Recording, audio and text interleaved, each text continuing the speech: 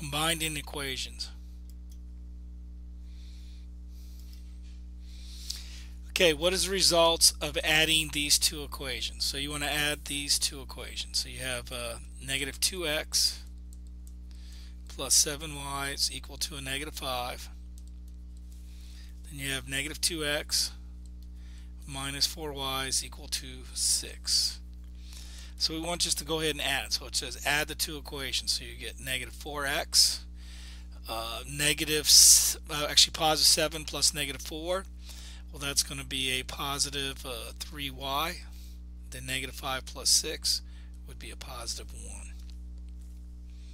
So again, add each column down. So you get negative 4x plus 3y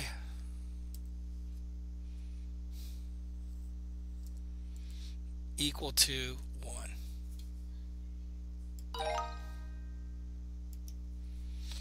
Okay, what is the results of subtracting the second equation from the first? So we have negative 2x plus 7y is equal to 10. We have the 3x plus 7y is equal to 2. Now here's the thing, when you subtract the second equation here, what you want to do is you want to make everything opposite. So we want to make everything opposite in here. So this is like multiplying through by negative 1.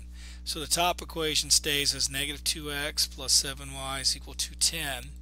But the bottom one is going to become opposite. So this becomes a negative 3x.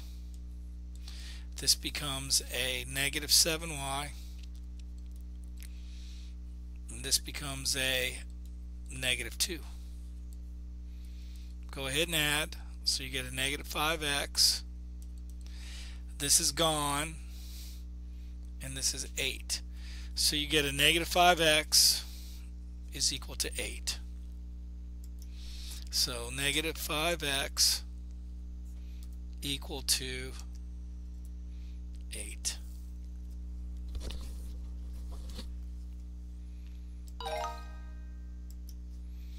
Okay, what is the results of adding these two?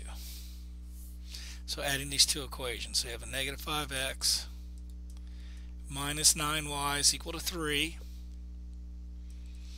You got 5x minus 9y is equal to a negative 2. So you want to add. The x's become 0. This is a negative 18y, and 3 plus a negative 2 is 1. So you have a negative 18y equal to 1.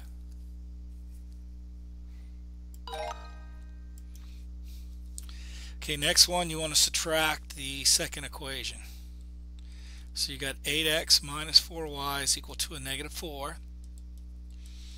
You got negative 3x plus 4y is equal to 5.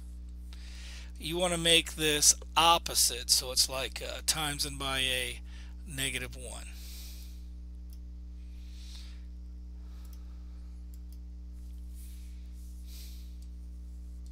So the top equation stays the same.